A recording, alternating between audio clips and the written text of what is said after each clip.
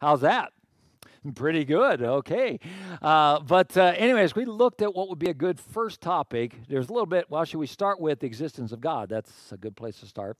I already start with the Word of God, but we decided, and by we, I mean me, we decided that we would go with the Word of God partly because I want to kind of establish that first of all, because in the other lessons we will use the Word of God.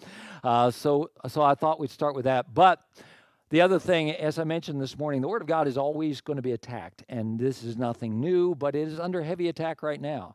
As to should we take all the Word of God? Do we believe the whole thing? Is it really God's Word? Is it really that important? Many churches that you'll go to today, it's almost. I don't.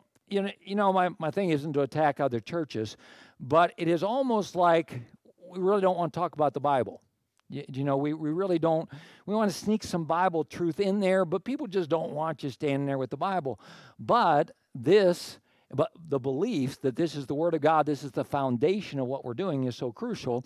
I thought we'd start with that. Now, a little bit different format from the standpoint of I definitely want to have some time for questions and answers. So if you have something you might want to write down. There's a blank page in the back that you were given that you can write a little notes on. We'll fill in some notes adding to what you've been given on the way through.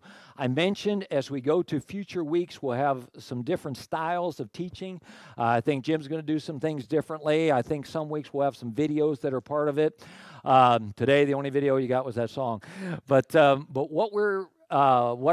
and we're going to jump around just a little bit tonight, too, because I want to make sure that we get to some things, and then hopefully we'll come back to finish. I felt a little bit, I mentioned this morning, I felt a little bit like I'd be cranking open the fire hydrant and saying, here, see how much you can take, because there is so much that we could dig into. So you're going to hear the phrase a lot tonight. We could give you more examples. When you study and dig into some things, I want to light the fire maybe for some of you to look into some things a little bit more, especially if you have some questions, especially if you are struggling with whether or not this indeed is the Word of God, that we have something that we can trust here. But that is our word for tonight, trust. The T stands for three tests we're going to look at that the Scripture passes. The R stands for the fact that it is reliable. U stands for the fact that it is unique. S stands for having the signature of God, which is fulfilled prophecy. And T, the final one, stands for the testimony or truths for life that we'll go through. So we're going to go through those one at a time. Let's ask the Lord to help us. Lord, Spirit of God, I know you guide us into truth. And so therefore we call upon you for that tonight. We prayed, Father, that your Spirit would guide us into understanding tonight and seeing what is true. Where doubts come in, Lord, don't let us run. Let us attack them boldly, knowing that your truth can stand the test of that. So help us to dig and look for answers to any doubts that we might have. I pray in your name. Amen. All right, first of all, let's look at the first T. And as I mentioned, we're going to look at three tests.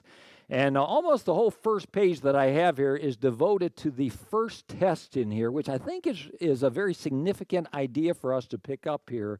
And that is what is called the bibliographical test. Now, do you remember when you were in school, you had to do a bibliography? Does anybody remember what that was? That was a list of sources. Where did it come from? Okay, I assume they still do bibliographies. Still do bibliographies? Okay, good. And you say, and you just write down there, I stole this off the internet. Everything's Wikipedia. Okay, but you still have to give your sources. Well, when looking at whether or not you can trust what are called documents of antiquity or the writings of antiquity, in other words, old stuff, they basically look for two main things. So if you would look at the little chart there, you see the two questions are, how many transcripts do we have? In other words, when we're compiling this information, how many different copies do we have of what was written? And then how close are those transcripts to the event? Okay, so I put that whole chart in there with a bunch of names. I combined a couple charts and tried to pick out names that everybody be familiar with. Did I do pretty good? You know most of those? Aristotle, Plato, you got that. Caesar, Thucydides, maybe not. Herodotus is called the father of history, so he had to be on there. Euripides is just fun to say. Homer, you've heard of Homer? Remember the Iliad and the Odyssey? taking you back to school here a little bit on some of these. And then, of course, the New Testament. But if you would look at that chart just for a couple minutes here and see what we're saying, okay? The gap, the time gap between the event that is recorded and when we have the oldest manuscripts is in that second to last column. And you could see the New Testament is anywhere from 25 to 285 years with the manuscripts that we have. Nothing else is really very close at all, okay? When you get into the number of manuscripts, you get into even more disparity. And you get into even more of the idea that when it comes to the Bible, you have a lot more. Now, does that prove that the Bible is the Word of God? No, please don't think I'm saying that any one of these things completely, that's it, question settled. But I want to build a case, if you will. Apologetics is a word that has its root in presenting a case.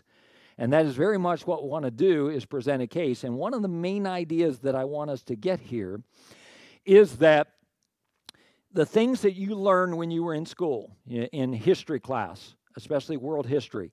Okay, here's what the Romans did. Here's what the Greeks did. Here's what the Babylonians did, and everything like that. We trust those, right? You didn't study them and say, well, I wonder if that's really right.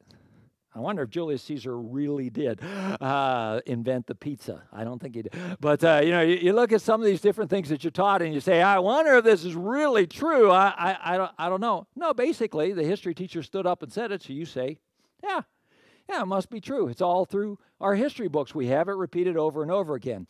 Well, what I want you to know is the writings of Scripture in a much greater way pass all the tests for historical literature. Okay, they blow the others out of the water. And you see that on that chart.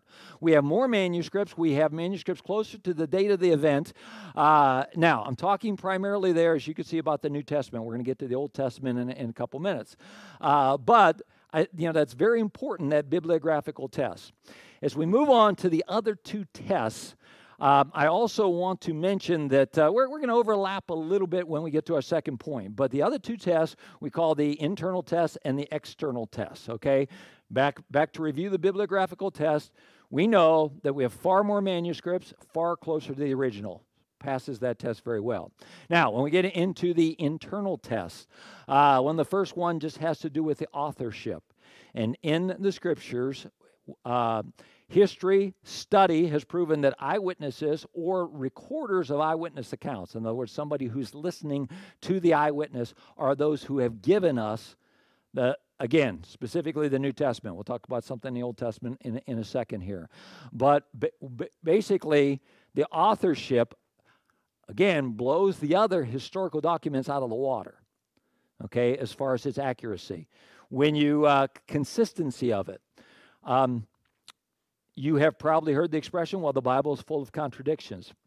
You can Google biblical contradictions, and you can find some different things. I would, if you want to, go ahead and encourage you to do that, but I would also encourage you then to Google answers to biblical contradictions, because they've been trying for a long time to come up. Many of them are incredibly nitpicky, and yet still there are good explanations for them. Now, this is one of the areas where I'm not going to go into okay, here's what they said, stuff like that. Most of them, like I said, are very nitpicky. They'll say, well, here it says so-and-so said this, and here it says so-and-so said this. And many times what is happening is, in the second case, that person is actually lying. And if you read the whole story, you'll find that they're not recording it great, but they take this verse and this one verse, plop it out of context, and say, oh, look, you have a contradiction. When you study, and the more that you study, you will find that the Scripture passes the test of consistency.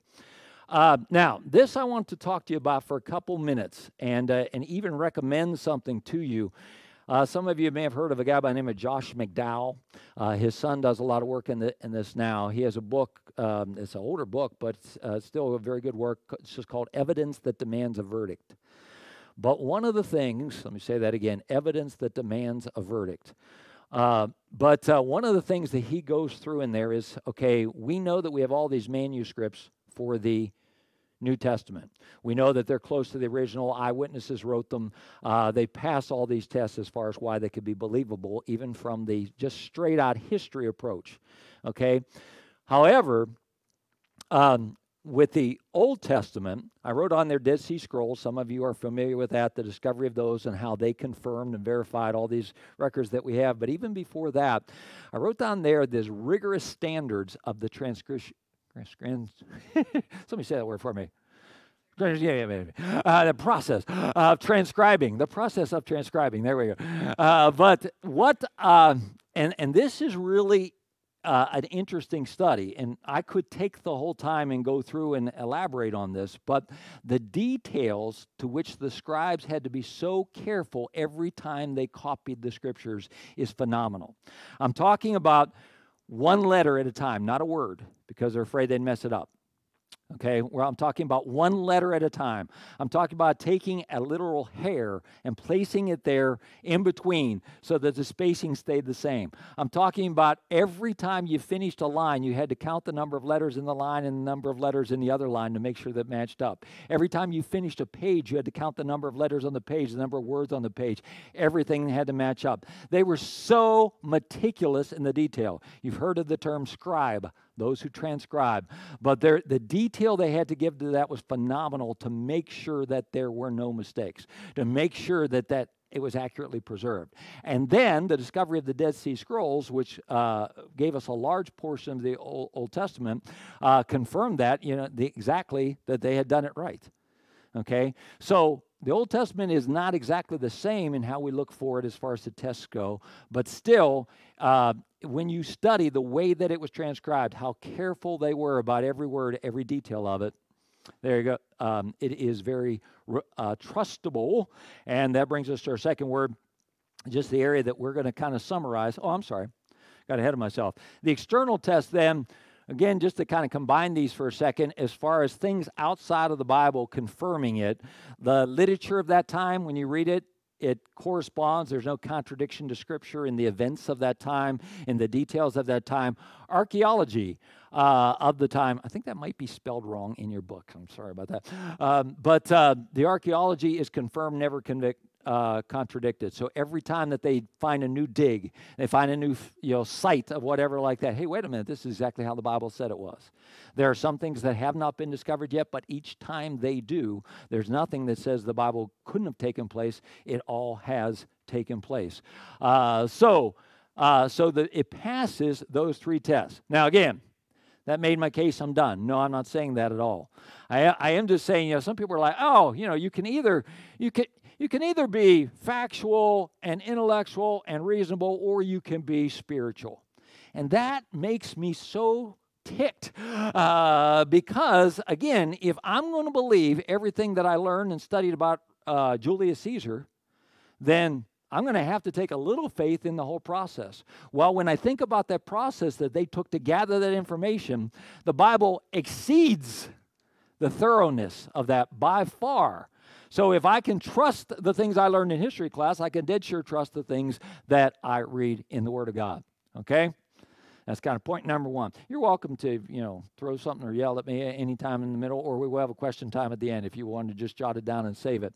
So the R that we have is reliable. So the first thing is passing these tests reliable. And we are going to overlap just a little bit with this.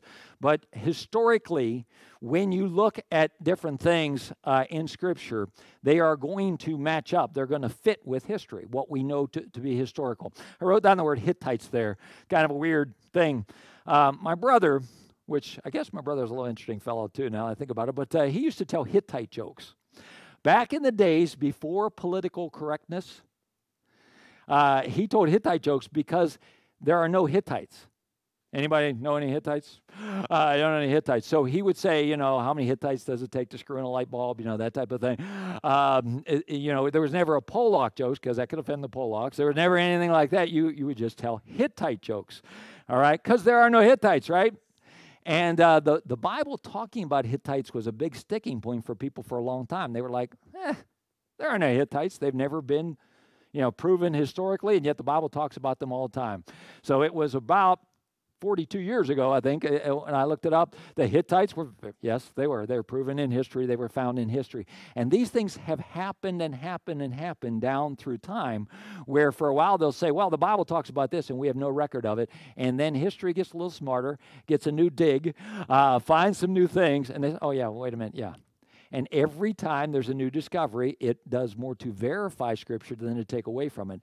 It is reliably historically and definitely also geographically. Just when you look at everything about the terrain of different areas that it describes, when you look at the location of different countries, you can go back to the maps that were drawn in that time that fit perfectly with the Bible's description of what was going on there. So historically, geographically, and scientifically. And I want to jump up and down on this point here again. The Bible's not anti-science. It's not you make a decision as to whether or not I'm going to be scientific or I'm going to be biblical. The Bible, we get this idea where the Bible and evolution contradict. Evolutionary science does not contradict the Bible. Evolutionary theory does. And I want to say that over and over again. You say, well, that's what I believe. And many times we've been taught that over and over again, but it is still theory. Okay, and you press on it, it's still theory. Yeah, no, we haven't found that link. No, we don't have any proof that there's a crossover, between, the reptiles but we believe that this is, we think so. You say, well, didn't there, and I think Jason's going to get into this some more in the evening that he teaches. But when you talk, yes, there is a development of, say, for example, different kinds of dogs. Yes, there is you see different things like that. You see some crossbreeding and different things like that. But this jump in species and this evolution from that would lead us from an animal to human is not science. Okay, it's theory. Okay, that's the theory that they have. But they don't come back. I wrote on there the phrase "hung on nothing." By the way, do you know if the word is the past tense of hang, is it hung or hanged? It is either. Did you know that? Isn't that weird? I looked that up because I thought hung, that doesn't sound right. But then you can go with either. So I was going to do two different copies just to get excited. But the reason why I wrote that phrase on there are many cases where down through history, the scientific world has made this statement about the world. For example, the flat earth. Okay? At Columbus's time, not everybody believed the earth was flat. Some still did. You heard that story about how he was, the world, she's a round. No, the world, she's a flat. And they had that. I'm sorry, that was a Bugs Bunny cartoon, but it was pretty good. But not everybody forever has believed the world was flat. However, there was a time when they did. Okay? And God had said from the very beginning, he called the earth a sphere. Okay? I put hung on nothing because, again, you've probably seen this in the way they used to teach the different things that would hold up the earth. Have you seen the pictures? Maybe it's Atlas, maybe standing on a turtle, standing on this and everything like that, and that's how the earth. And God said from the very beginning, no, God hung it on nothing. Okay, that's where it is. And you find the Bible is ahead of its game as far as these areas are concerned. Okay? I got the fire hydrant open. I've been talking really fast here. But we've got the test that it passed. We have that it is reliable. Are you ready for the U? It is unique, which leads me to one of the worst jokes that I'll ever tell. How do you catch a unique rabbit? Unique up on them, that's right. I had to do it. I'm sorry. I just had to do it. My wife reminded me how bad my joke bombed this morning. And I'm blaming John Ferguson. He told that to me the week before. Of course, I didn't have to repeat it. Okay, now we're definitely going to have a little mistake here in our spelling. But let's go through here. And again, I'm not saying that these things by themselves prove that the Bible is the Word of God. But we're building a case. And the Bible most definitely is kids are, I'm not sure where, but if the guys want to stay in here, that's great too. Circulation, top seller every year. Okay, now, here's what we're saying about that. I'm not saying that the Bible is the top seller all time. I'm saying that every year the Bible is the top seller. Okay? You say, well, it's not on the list. Well, that's because it's almost like it's just assumed. It's going to be the top seller every year. I had somebody one time in a session argue with me and say, now, wait a minute. I heard that one of the Harry Potter stories outsold it one year. I could not find any verification of that, and I did look for it. But even if it did, then I will be willing to amend it and say the Bible's been the top seller every year but 1 year when one of the Harry Potter stories beat it. But I doubt that is true, but it's possible. But the circulation of the Bible is phenomenal. Okay, every year, it is the world's best top seller. The continuity of Scripture is incredible in that it has over 40 authors, written over 1,500 years in 3 different languages, and again, you get this no contradictions, okay, that can be found. When you put that all together, that it is designed and put together by God in that way. And then survival, that might not be spelled right, but I really wanted to stay with C's.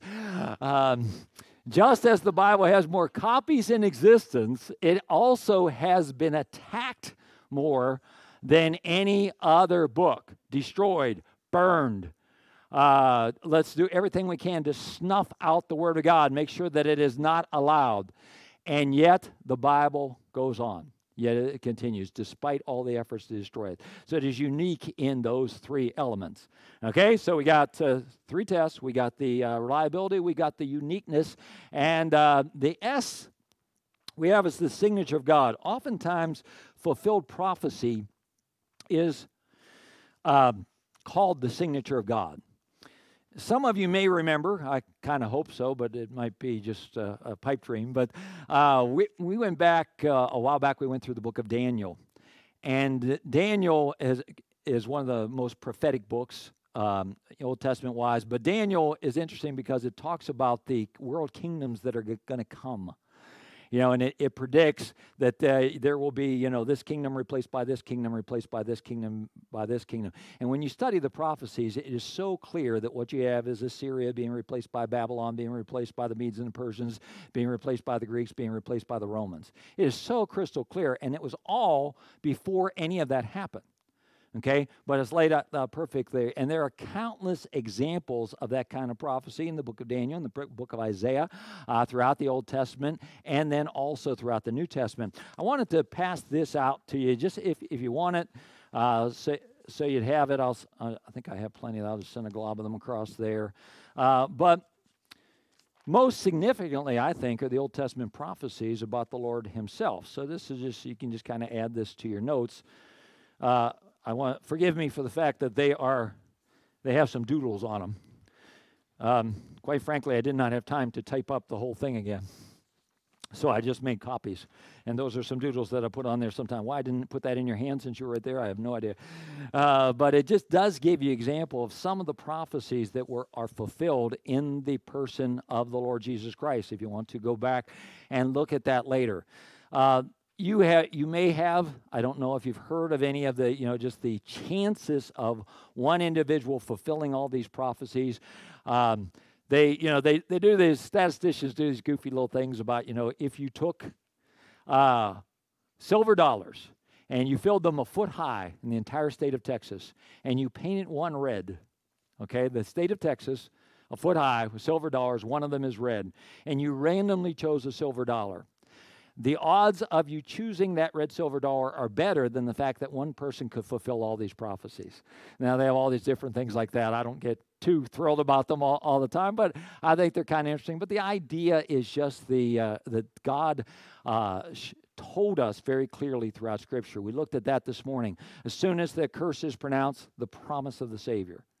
Okay, and throughout the Old Testament. And one of the things that I have really enjoyed, I may come back to this in a minute, about this devotional book that we've been doing this year, is that it's called Jesus Day by Day. And each day it helps us to see that the entire Scripture is pointing to Jesus. Because a lot of times we miss that. Oh, there's a different God in the Old Testament. And for some people, it's like, we need to set the Old Testament aside. The term that is used sometimes today is unhinge. We need to unhinge the Old Testament. Not that important. But I don't want us to do that in any way. And we can see through the signature of God in fulfilled prophecy. Now, the last of the 5 letters that we have there, that last T, I wrote in your notes there, truths for lives or testimony. And let me go through truths of lives for a second here and then just kind of tell you something that I'm thinking about this as I teach this. When I say truths for lives, I'm talking about things like just the general wisdom of life. okay? A soft answer turns away wrath.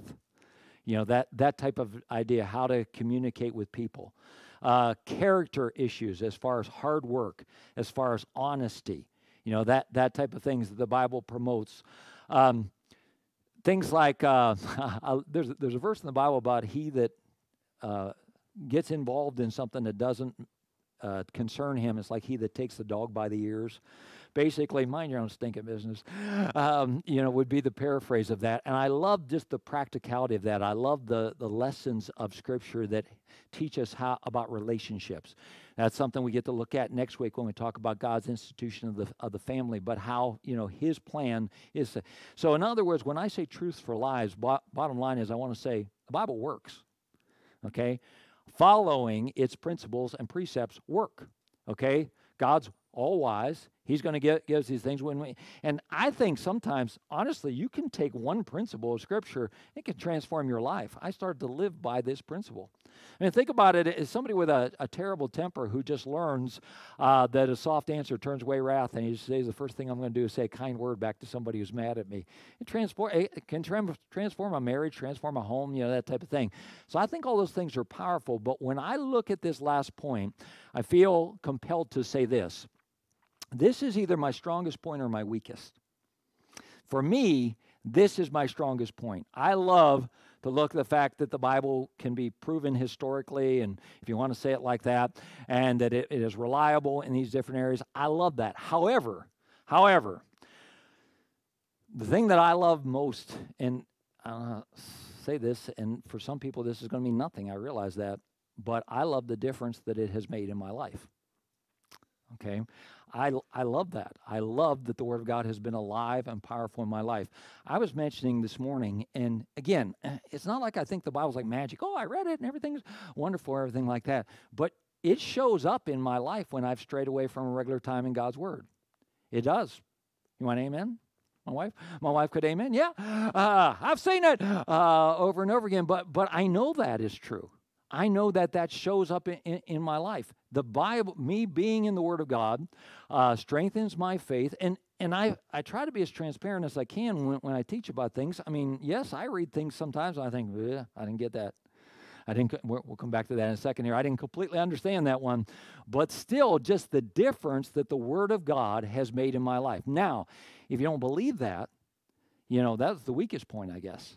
You know, if it really has not impacted your life, I guess that's the weakest point. I don't know what else to say.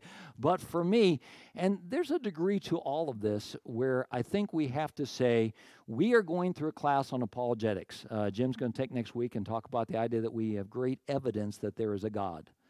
And I have great confidence that he's going to do a wonderful job of putting together a case for the fact that there is a God that exists and help us know how to present that case and understand that case. However, Jim is not going to completely prove there's a God unless he's going to bring him in here and say, yeah, shake his hand. You know, like that. He's not going to completely prove it. So in each case, so this is the phrase that I'm going to come back to. We have good reason to believe what we believe, but we have a faith. We have what I believe is a very reasonable faith. There is good logic behind our faith, but it is a faith, okay? And, you know, others are going to decide to put their faith maybe in something else, in some teachings of men. But, I don't want to pretend like, well, I've just proven to you that the Bible's unquestionably the Word of God. I believe that. Strong in that, and I think when you combine that all, we can see that. Now, the next page of your notes gets into a little bit of how the Bible is actually put together, how it was compiled. I'm going to skip that for a second because I want to make sure I give adequate time to something else, because I want to make sure we took a little bit of time tonight just to be very practical. I think we'll come back to that. But you have a blank page at the end if you want to use that for this. I just wanted to talk to you a little bit and maybe get us together to talk about what will help us get anchored in the Word of God, what has been helpful to you, you know, so that we can be a help to each other. So I was just going to take a minute and outline the Bible as a whole for a second. The Old Testament, you may be familiar, is 39 chapters. The first 5 we call the Pentateuch, or the Book of Moses, or the books of the law, okay? Genesis, Exodus, Leviticus, Numbers, Deuteronomy. The next 12 are we call them the historical books or the books of history, which go through from Joshua, Judges, Ruth, goes through 1st and 2nd Samuel, 1st and 2nd Kings, 1st and 2nd Chronicles, Ezra, Nehemiah, and Esther. I missed something in there. Maybe I didn't say Ruth. I don't know. But anyway, there are 12 in there, and that is very much a history. It lays out the history of God's working in the lives of the nation of Israel in particular, and God bringing about eventually the place of bringing the Savior. Now, the other 3 sections in the Old Testament, the books of poetry, which are Job, Psalms, Proverbs, Ecclesiastes, and Song of Solomon. And then the major prophets, there are 5 of them, and then 12 minor prophets. The 5 major prophets are not called that because they're more significant. They are called that because they wrote longer books. Okay? And the one that sneaks in there is the book of Lamentations, because it was written by one of the other guys, Jeremiah. Okay? So Jeremiah, Isaiah, Daniel, and Ezekiel, and Lamentations are the 5 major ones. Then you get into all those other ones that if I try to list in order, I'll mess up. You got Obadiah and Zechariah and Zephaniah and Malachi, however you want to say it. But anyway, okay, so you have this framework in the Old Testament that is the history. The Bible is not in chronological order. So these other writings, these poetical books, fit back into the story that goes through the history. Okay, David wrote a lot of the Psalms. Well, he wrote them during the things that were going on largely in like 2 Samuel, different things going on there. And sometimes when you're studying it, you get to read, hey, here's what David was going through when he wrote it. In fact, they've even put together a study tool called the Chronological Bible, where, as you read through the story, then you can read the Psalms that are written there at that same time and go through that. But so that's how the Old Testament is set up. First of all, you have the book of beginnings in Genesis, and you have these 5 books written by Moses, the history, and then the prophetic books and the poetry and wisdom that work back into the history. The New Testament, kind of similar, because the Old Testament starts with your foundational books there. The New Testament has your 4 Gospels, the life of Christ. And then it has 1 book of history, kind of a long book, which is called the book of the Acts of the Apostles. And this is the story of the beginning of the church. Okay? Not the story of Israel, but the story of the church here in the New Testament.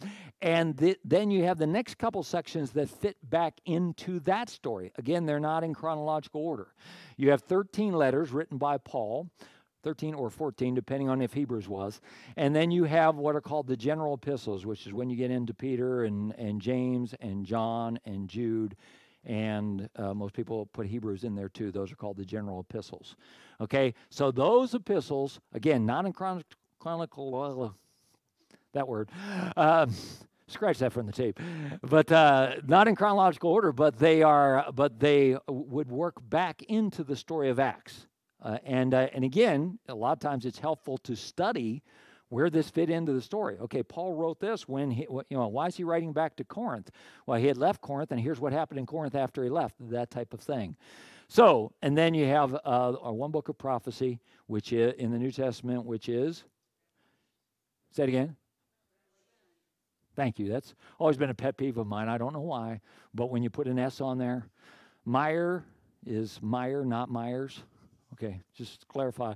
Why that bothers me, I have no idea, but Revelations bother me too. It's the book of the Revelation.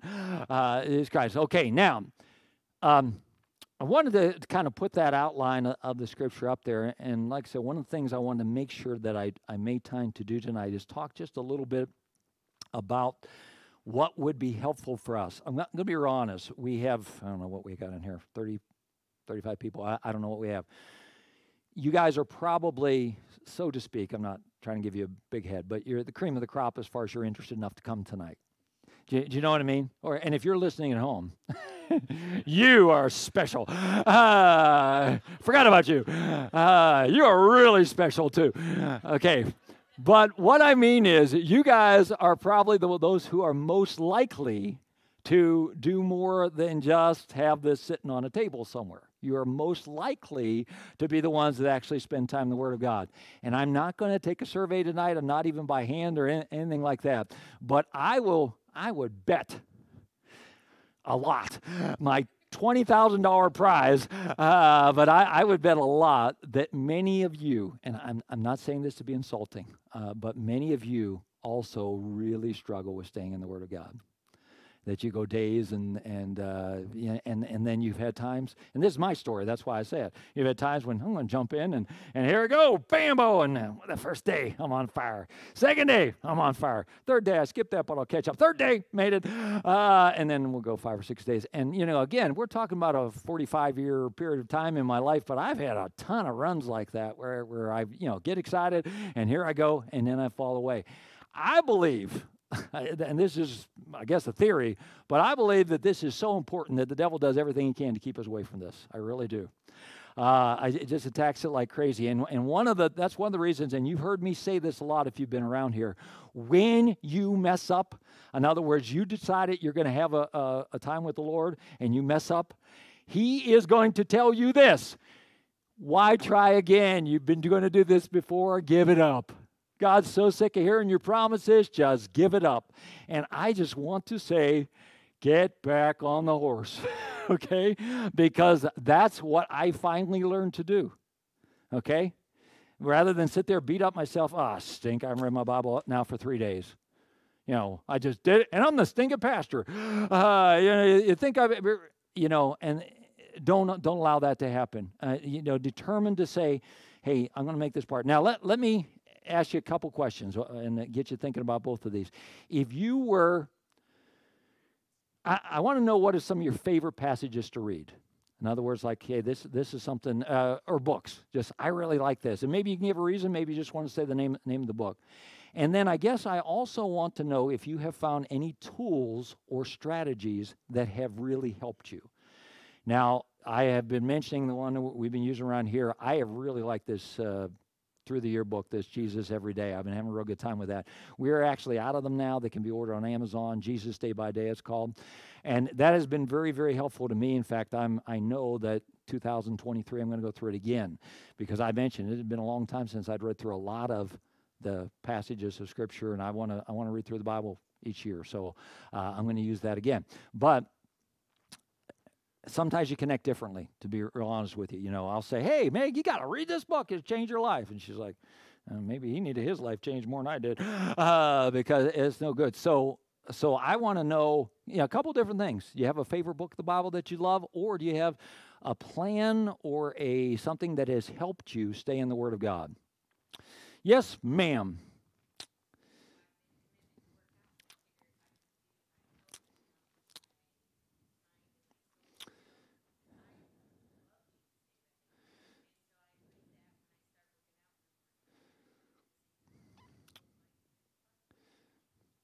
Sounds like a winner. All of us need to run every morning and read and get on a bike. No, that is no, me smartly. She says she'll do it when I do it, I think. But no, that's great. I mean, you get in a routine, and I actually preached on that a while back. This idea you really can't separate that out. I mean, the discipline in one area of your life carries over to the other. That's great. What else we got? Favorite book? Colossians, okay. Romans. Job. Somebody say Job? Ephesians and Jude. Okay, I'm going to stop. Okay, Ephesians and Colossians and Philippians, yeah, those are just loaded. They're usually about 4 or 6 chapters each. Let's go to, did you say Jude? Can you tell me, can you know why you love it? I love that. It just reminds me of what's happening now. Okay. The reason I asked is sometimes those little books, Jude and 2nd and 3rd John, get a little lost. Like, what are they about? So that's really cool that has become a special book. Now, Job fits in the category of poetry because it's these long speeches that these guys give.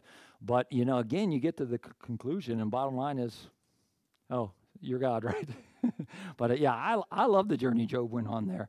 I mean, there's part of me that hates it, but mentally, just to watch the journey that he goes through, and finally God says, "Okay."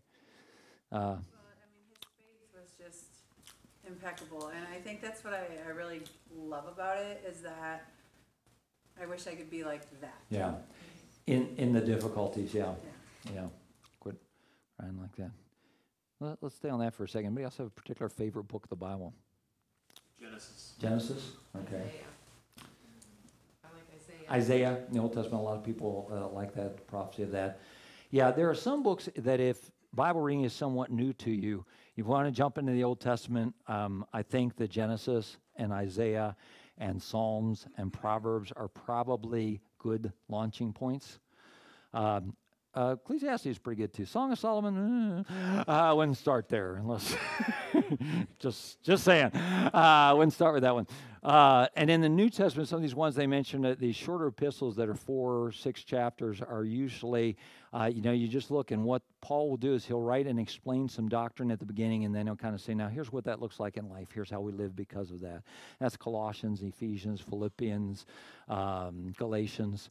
Those books will kind of do that. So, anybody else before we leave that? Matthew. Okay, just reading the Gospels. Good idea. Definitely a good idea to make a regular time to read through the Gospels. Which Gospel is usually considered to be the easiest read? John. So good place to start there. And by the way, I am not talking down to you when I say that. You want the easy one. Because I've said this honestly, there are times when I just look and I say, I need something easy to read. And, I like Philippians. I think Philippians is an easy read. I'm reading Philippians today because yesterday I was struggling a little bit. So anyway, okay. I was going to say a study Bible is really nice too because you are reading something that you don't understand. It's nice to go to those notes. Okay. It'll help you. Okay. Yeah. You can get a study Bible for anywhere from $25 a hardback copy or whatever like that to paying, $100 and some dollars depending on the binding and everything that you want. I use the ESV Bible here in preaching, and there's just a Bible. It's called the ESV Study Bible, and it is helpful when you have some questions. Look down, what is that about? Many times the answer is there. Now, I'm going to tell you something else, and Chris might not even like this. You can edit it from the tape if you like, that I do. And this might rub you the wrong way, but I'm just going to be honest with you for a second. This is what I do. There are paraphrases of the scriptures that are out that I do not regard. A translation means they look at the original language and study it in detail and try to be super accurate. A paraphrase is more likely to be they read what's there and tried to put it in common language. Okay, I think the translations are much more accurate. So I don't, on a regular basis, read from a paraphrase. However, and the reason I'm saying is someone apologetically, some people are kind of like, those paraphrases are the devil. Okay, if you feel that way, I'm not going to argue with you. But I want to tell you what I do. I have a paraphrase. And a lot of times when I'm struggling with something, in fact, I pulled out this week when I was going through something in Ecclesiastes because I thought, I'm not sure. I don't take it as the original language or anything like that, but a lot of times I say, hey, this person, here's how they understood it. And sometimes I'll read it and I think, oh, yeah, that's what they're saying. It just makes sense. It's just in a more common language that sometimes is easy to interpret. Now, if that rubs you the wrong way, just scratch that out and you can tell me about it later and throw some ice cream at me or something like that. That's okay. But we use, Francis and I have the Message at home that we look at, which is a common one, more recent one. Again, I don't hold it up and say, best translation ever. But it has helped up a lot of times just to read through and get an understanding. So that's what we have done. Anything else as far as, I'm going to say, techniques, methods, time of the day, books that have helped you dig into Scripture on a regular basis? Yes, sir. When I was just getting started, I did a lot of daily emails so that, I check my email every day. So one of the things that I was reading was daily scripture that came in my email inbox. Okay. So for a time, that was very helpful. Okay. There are different apps that'll send you that. YouVersion is one. I was actually on BibleGateway.com. BibleGateway.com. Okay. All right. Yes, ma'am. Dave sends me devotionals every day. That's just very, very helpful. Sounds like a good idea. Maybe there is a partner that gets send a verse to you like that. Sounds like a good plan. Yes, sir. Rather than the volume of chapters I read, I try to understand everything that I read. Something. To a decent degree. Uh-huh. So you don't think God's going to give you bonus points for a number of verses you've read when you get to heaven? I don't think so. but you'll take them, right? If that's how it goes. Yeah, no, right. That's good. You know, just a lot of times just reading until there is something that's like, okay, I understand this. Yeah. Go ahead. So I use YouTube, but it's called the Bible Project, and they give you an overview of a book. Okay. I think they do a pretty good job, so you can understand the layout of a particular book. Okay. You know, and if there are different apps that'll play the scripture for you, but you can just YouTube, you know, reading Exodus in whatever translation, ESV, KJV, whatever you want to use, and there it is. I mean, you know, we've done that a couple times in the car where, you know, we can't just stop and read it, and you know, maybe that would be something too, you know, on the way into work. Just listen to it. It really is, you know, to take time for even a chapter of the Word of God a day, and even in detail, is really not overwhelming. But like I said, I think we face amazing opposition there. I think there's a great attack on the Word of God and keeping it out of our lives. So, okay. All right, I do want, what do we got? We got about 10 minutes. Okay, I do want to run and hit a little bit just about as far as how Scripture is put together. Before I do that, though, any just, you know, really even maybe over something we said or any other questions that you have you wanted to make sure you ask, because I don't want to cut you off at the end. Okay. All right. I think this is not, I know I was a teacher for a long time. This is not a great strength of mine, is involving a crowd. I have a tendency to talk a lot. I don't know if you've ever noticed that. But I think as we get into some of the other teachers, they'll do a better job with involving everybody, because, yeah, I'm not a gifted small group leader for that reason too. I have a tendency to talk just a tad too much. All right, so I'll keep talking. Okay, you ready? Let's go back to that page that third page that we have there. Just in case you wondered or curious as far as how do we have the books that we have? How was it compiled?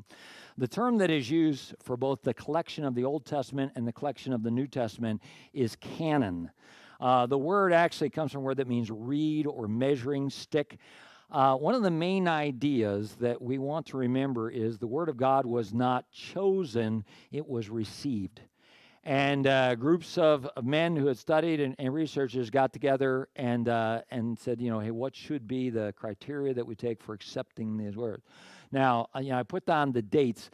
The Old Testament canon actually was established before that, but it was confirmed there in AD 70. The New Testament canon in 393. I wanted to mention, too, because some of you may have heard of something called the Council of Trent, and some people think that's when the Scripture was established. The Council of Trent, if you have ever heard of that, was when actually the Protestants and the Catholics split. Okay, and largely it was over what books were involved in the canon. And I don't know if you're familiar with this or not. The Catholic Bible has a section of books that are called the Apocrypha that you would find between the Old and the New Testament. And, you know, sometimes people, you know, I'll say you're in a conversation with somebody and they talk about a place called purgatory. Are you familiar with that term? And you say, well, where's that in the Bible? Well, you won't find it if you have a 66 book Bible. But if you had the Apocrypha, you would. And there are a couple other things like that that you say, okay, where did the Catholic Church get this? That's not in the Bible. And you say, oh, yeah, it is in their Bible. If you want to say it like that in the Council of Trent. So they have some extra books. But anyway, so there were groups of scholars, if you want to say, that got together in a collection of this. And that next little list that I have there is just some of the criteria that they looked for as far as should we accept this. Especially talking about the New Testament. Apostolic, was it written by one of the apostles, somebody who was a first-hand witness of Jesus, or somebody who was a first-hand witness to somebody who was a first-hand witness? In other words, either somebody that actually was with Jesus or somebody that recorded somebody else. There are some books in the New Testament that were transcribed from somebody else. You know, somebody dictated it to them for somebody. But, and were there other letters and stuff during this time? Yes, most definitely. We know for a fact, for example, that Paul wrote 4 letters to the church at Corinth.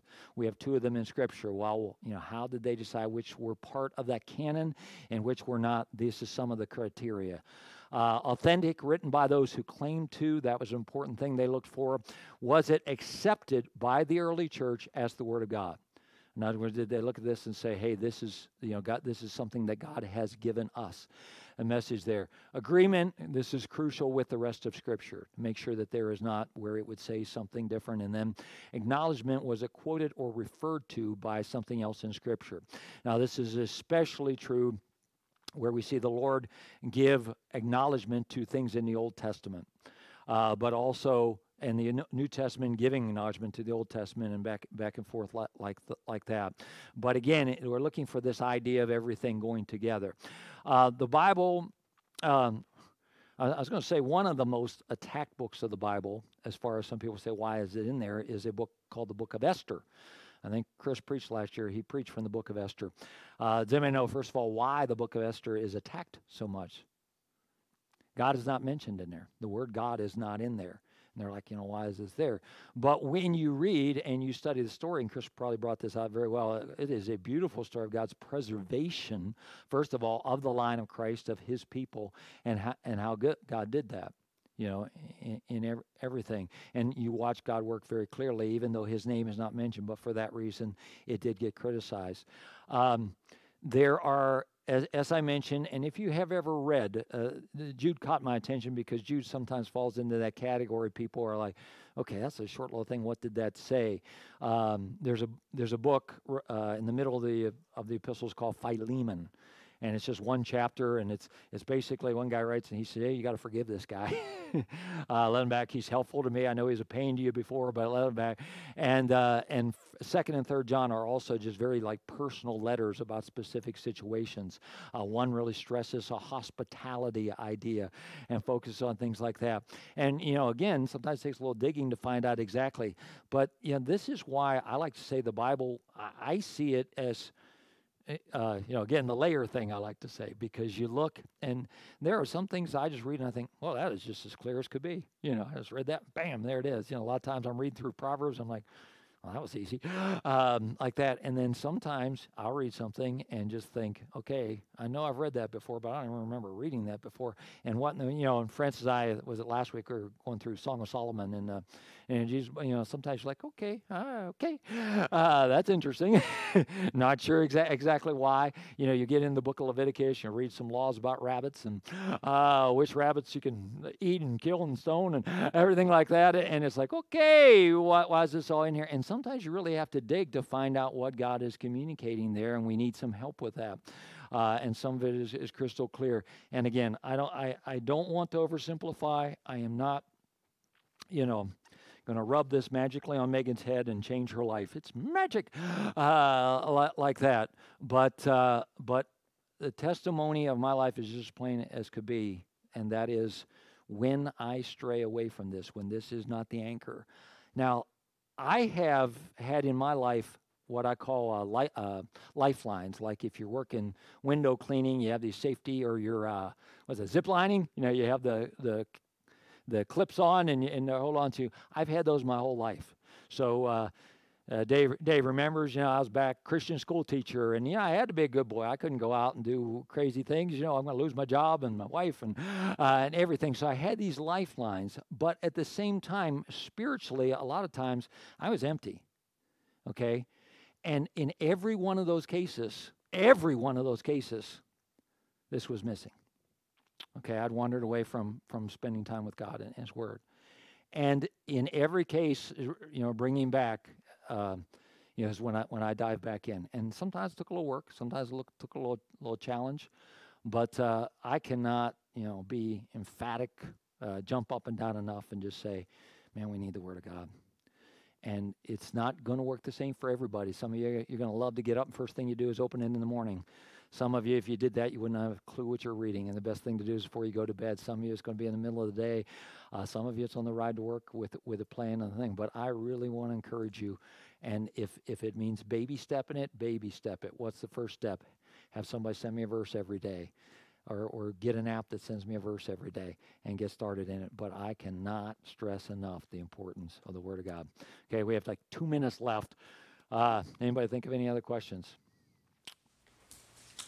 or comments? Do you have anything written for Truth Life Testimony? Yes. I didn't put that up there, did I? You know, I really just, you have basic wisdom, relationships, and character. Yeah, I just put under basic wisdom, you know, things like mind your own business. What's that say? Iron fist, paranoid. I don't know what that one means. Okay, relationships, soft answer, things about marriage, getting the whole story, different things like that are Proverbs. And then for character, you know, I put hard work and honesty and humility, you know, different things like that. That bottom line, just to summarize all three of those, is to say the Bible works in life. It gives you the principles that you need to succeed in life and to be, you know, a good reflection of Him and His glory, and to find success in life. Yeah. Have the books that the Catholics Bibles have. Why were they? Because the debate was, you know, in some of this criteria, they didn't feel like it met the criteria. I'm sorry, I cannot answer, you know, specifically why it was taken. I would have to look up and reread it. But it's the Apocrypha. If you Googled, you know, why did the Protestants reject the Apocrypha, you would find the reasons. I can't say this. One thing I do definitely remember is that they felt like some of the ideas in there were inconsistent with the other parts of Scripture. Okay, I do remember that and some of that. A lot of it, however, was very accurate historically. A lot of it was. So it does give us some history of the Intertestament period. Because if you're familiar between the Old and New Testament, there's about 400 years. And what happened? It does give us a lot of that, and most of that is regarded as very historically accurate. Well, doesn't it say in the Bible that you shouldn't change it, you shouldn't add or subtract to it? Right, that's very good. I believe, although I completely agree with that, I believe that particular verse really refers to the one book that it's in when I really study it. But yes, you know, that is the other question that comes up today. I'm sorry, let me just address that for a second. You will not hear, in some denominations, churches, whatever like that, people will claim to have a special word from the Lord. I would caution to be very careful of that, because I believe that this is complete. You know, God has given us completely what He wants us to have. Now, you know, I might say, hey, God has impressed upon me to share some money with you. That's a little bit different story. But if I start sharing something, especially that contradicts this, you know, you really want to run from it. But yeah, I do think, I'm sorry, we didn't really go into that, because that's a really good question as to why we're not looking for more. We're not looking for more, that this is complete. So remember, that verse is in Revelation, right? And I know I have studied that it is, most people that have really dug into it believe that it is specifically talking about the work of Revelation. However, I do think that truth applies to Scripture. Yeah. Okay, good. Okay, sorry. Like I said, there will be different teaching styles, so if you're like, we'll go with that. Father, thank you again. Thank you for a chance to gather around you. Just talk about you and your word. And Lord, I know I did most of the talking, which is, I don't know, probably not the best there, but I still pray that you take and increase our love for your word as a result of the things discussed this evening. I pray in your name. Amen. We have, actually I have to run and get them, but we have some ice cream. You are welcome to hang around a little bit if you want to sit outside, especially if you have kids that want to hit the playground and eat some ice cream. Just ice cream and water is what we have, and that'll be in the gym, or you can sneak out, or you can grab the ice cream. In fact, that'd be great if you did, even if you're leaving, and do it like that. But I'm going to sneak out and go get that out of the freezer, because I forgot to ask somebody to do that. So, okay,